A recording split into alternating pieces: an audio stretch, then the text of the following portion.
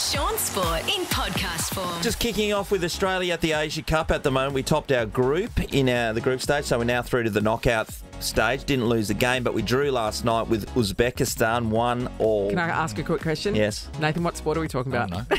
Why there? Do it again. So say some of the words. Socceroos? Oh, well, that's soccer.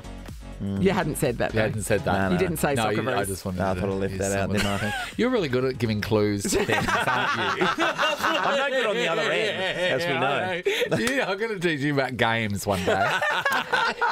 Give me a Pretty clue. boring affair, to be honest, if you watched it on Channel 10, bold. Yeah, I watched a little bit of it, and this is just a dour struggle. And it's only because, once again, I mentioned this last time talking about the Socceroos, we don't have the ability to score. We just don't have world-class strikers, Yeah, really.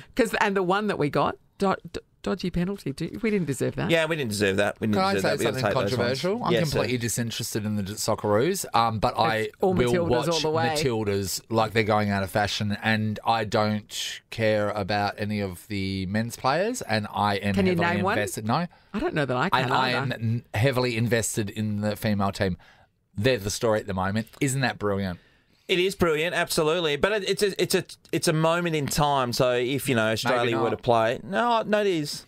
Maybe not. We don't know. Well, everything's well, a I'm moment in saying time. it. Well, literally. Right now's a moment in time. No. If here's the another one. World Cup was World Cup was here. Yeah. If the World Yes. Cup was here, then the men's tournament, then you'd name Yeah. every bloody player because it's just in your face so much. But the girls are fantastic, and as I said, our Australian team does not have the quality of strikers to be able to score like the women's team. So we need does. we need the Mary Fowlers. We need the Sam Kerrs. Yeah, well, we used to have them. As I said, Harry Kuehl, Yeah. he was a generational player. Well, we just see, don't I have them know anymore. Harry Kuehl. Yeah. Give me a name from the Current teams. Jackson Irvine, he scored. That's not a thing. Legit never heard of Martin him. Boyle scored last night. It's got Oh, the I haven't heard of him. hardcore Scottish That's accent. a made-up Oh, name. so great Aussie. Exactly. That's pretty funny. All right, the ICC named their cricket team of the year. That is the World Cricket Team of the Year. Pat Cummins was named as the skipper. There was 5 Aussie guys who you had got to. into that. You had to put him in there. You have to. That team is still... They've won everything. Yes, but I think there's still this aura that everyone goes, how do I feel about that team? Even though they're the best we've almost They ever won the seen. World Test Championship. They won the World One Day Championship. They retained the Ashes. Mm-hmm.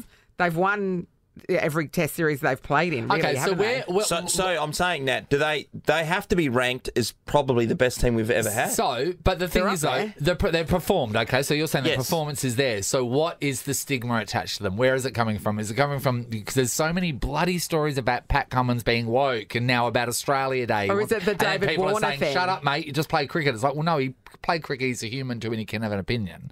Yeah. Is it the David Warner thing Is it as the well? Warner thing? It's the combination Yeah. that we never used to have this about this Yeah. team. There wasn't the distractions. I mean, you could have a conversation about the Australian cricket team, many years ago, and it was always who's getting drunk, how many cans did David Oh, Boone... Glenn Maxwell. Yep. Thank you.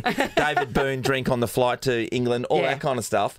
And this team is just different in that way. is it Obviously, just Bancroft changing with not the getting a times? game, Yeah. playing for Australia. Then there's the thing of, is it a boys' club? You've got to be from New South Wales Yeah. to play for Australia these days.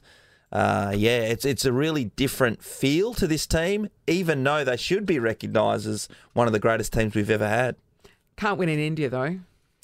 Can't win. No one does. No one does. Okay. And Well, finally, you India did does. mention, by the way, Glenn Maxwell. It's always good to go back to Maxie. the Glenn Maxwell story, which we talked about yesterday. So his manager confirmed that he played in the golf day. He was severely hydrated after a week of Dehydrated. celebration. Dehydrated. Then he got Big severely difference. hydrated.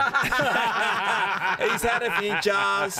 He's passed out, so someone decided they need to call an ambulance because he was in all sorts. Because he was in all sorts. And he's really embarrassed Very about embarrassed. Because that is terrible. And this is what we're talking about with Gen Z and their anxiety, Shaun. This is when you Yeah. go Yes. out now and then the world knows about it. This is what Glenn Maxwell is experiencing. Will it change? No. We are missing Perth Wildcat Jordan Usher this morning. He's doing the right thing and looking after his partner, who's not feeling too well today. And Shaun's mystified. Well, yeah, there we go. He had 24 points on the weekend Played against the well. Sydney Kings. And coming off the bench 2 nights before, when the Wildcats were able to knock over Brisbane, he was once again very energetic. And he looks like a teammate who you want to play with. Yeah. That's going to try. He's up and as about. basic as that sounds. He looks like a teammate that takes the morning off when he has a radio commitment to look after his girlfriend who was sick. And that's the teammate you want. It is. And also the boyfriend you want. You do. Yes. You do. Making us all look bad. So the Wildcats are on a tear at the moment. They're playing particularly well. Everybody's chipping in. Yes. That's the thing about this team And at the minute. their ball movement's really good. It's really stepped up. A lot of passing, tricky little passing and stuff like that. It's really nice to see. And Bryce is obviously having an MVP season. So they're saying that he should just take the title now. He's been that good. Just hand it to him. And that's with, 2 players on him at all times. But wait, And haven't we been in a situation where Bryce is supposed to have gotten the MVP? We have. And they gave it to someone else, remember? Yeah. I think this year, Nate, it's really undeniable. I know he's won a few already, but But watch. it's undeniable. So he's averaging just over 24 points. He's playing 37.2 minutes Which a game. Is out of 40. He's barely coming off for a short stint. And he's carrying that team. Well, it's easy to say he's carrying that team, but without some of the other parts, then it's not happening regardless. Right. Yeah. That's right. So they're doing particularly well. Staying with the basketball, because, the Wildcats are one game behind Melbourne United. 6 games to go. They do not play Melbourne United. This weekend they've got a double, which is Illawarra tomorrow night, and then they play South East Melbourne Magic, who are away, who haven't won a game in a little while. So hopefully we can get a couple more victories, and then that second spot as a minimum is locked in, and at least you're getting a home finals regardless. So that'll be a positive. Going to the NBA, and yesterday Joel Embiid scored 70 points for the Philadelphia 76ers. Amy is going, how's that possible? He should have got 76, really. Is this That's a record? Yeah, it is. It is a record. And who did he beat? So this is the 9th time in NBA history someone scored 70 points or more. Okay. Will Chamberlain scored 100 points back in the black and white days. Okay. It's a record Kobe for the Bryant 76ers, nailed 81 in a game. That's ridiculous. Like, we're amazed when Bryce Cotton gets 40. Yeah. Was anyone on the other team going, defense? No. I don't think so. The San Antonio Spurs, who were stinking it up down the bottom. But the thing about Joel's game, I just mentioned Bryce Cotton playing 37 point whatever minutes he's averaging, getting 24 points. So Joel scored 70 points and played 36 minutes. Amazing. 36 minutes. Wow. Why would you take him off? He's 7 foot. I think he's 7'2". I mean, so that's 2 points per minute. Yep.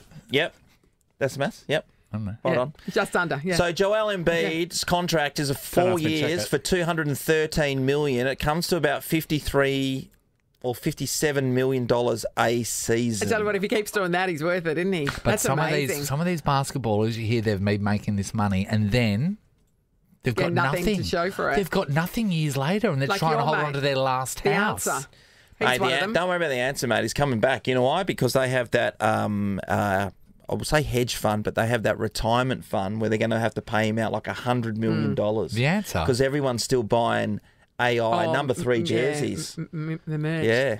He got paid 140 during his career. Well, when we looked up his net worth, it was $1 million. Yeah. Yeah, no, but that's with yes. He goes to Shaun's accountant. He goes to Shaun's bookmaker by the sounds of it. Oh, NBA, big money. The NBL, go the Wildcats tomorrow night, Illawarra. Shaun Sport is a Nova podcast. For more great comedy shows like this, head to novapodcast.com.au.